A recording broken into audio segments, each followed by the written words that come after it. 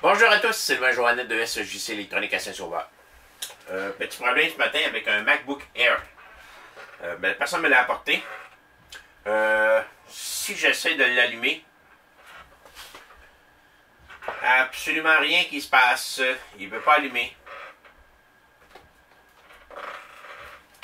Si je le branche pour le charger,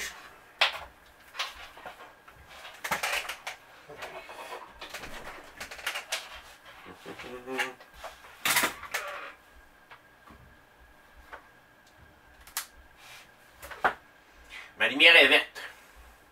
Là, il tombe sur la charge.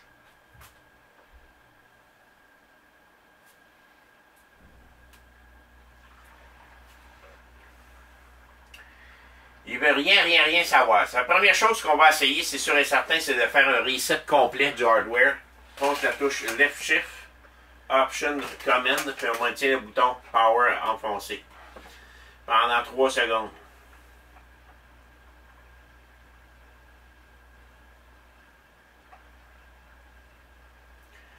Rien qui se passe.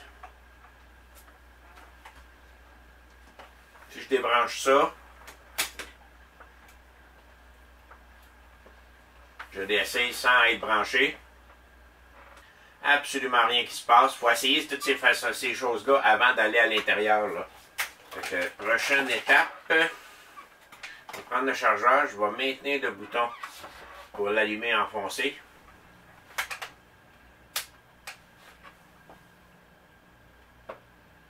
Rien qui se passe. Donc, il va falloir aller à l'intérieur.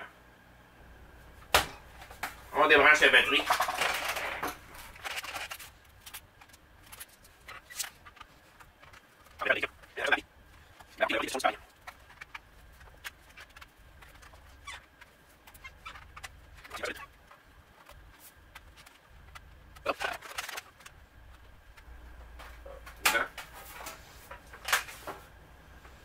Et voilà.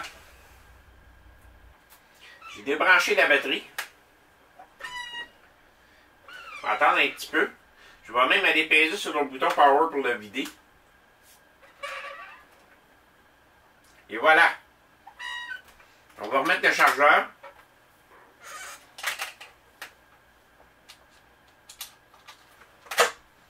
C'est du bon bord.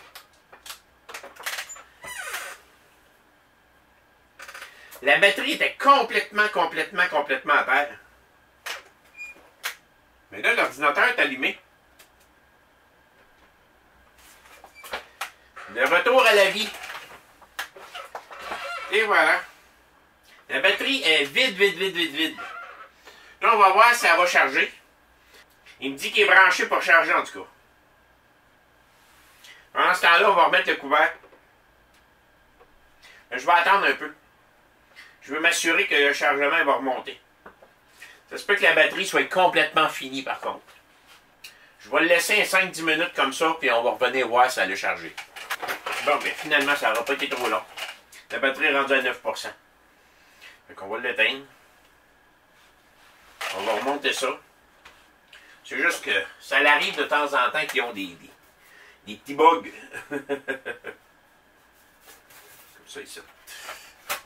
Fait que, on remonte tout ça là, on appelle le client, c'est fait. Et voilà, un beau MacBook Pro revenu, MacBook Air revenu à la vie. Merci, bonne fin de journée.